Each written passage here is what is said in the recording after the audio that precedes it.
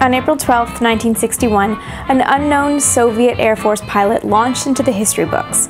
Yuri Gagarin became the first man in space. But there's a little-known controversy surrounding the flight, namely that the Soviet Union falsified the official flight records.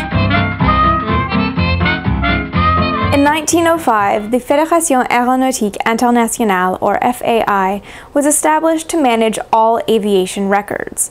By the 1950s, this had grown to include records in space. And by the end of the decade, when the Soviet Union and United States were vying to be the first to get a man in orbit, the FAI laid the ground rules for what would constitute a spaceflight. The FAI's ruling on spaceflight took its inspiration from aviation, in which a pilot has to land with his aircraft for the record to count. If the pilot has to eject and land by parachute, the flight is generally considered a failure. Why should spaceflight be any different? This was a problem for the Soviet Union, because the Vostok spacecraft didn't have a man-rated landing system. As we know, Yuri Gagarin ejected 23,000 feet above the ground and landed by parachute in a field near the border of Kazakhstan. But that's not what the Soviet Union told the FAI.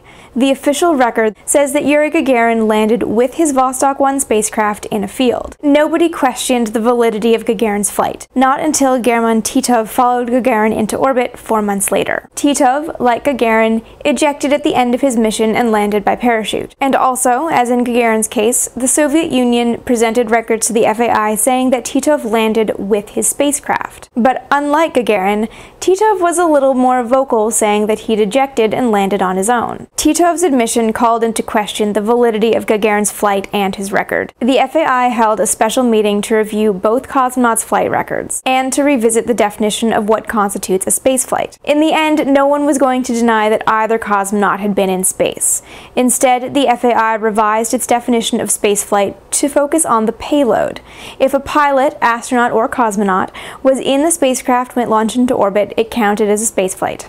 Gagarin's ejection from Vostok 1 and the subsequent falsification of his records. It happened on the way back from space. Are there any other Soviet mysteries you've heard about that you would like to know more about? Leave a comment below.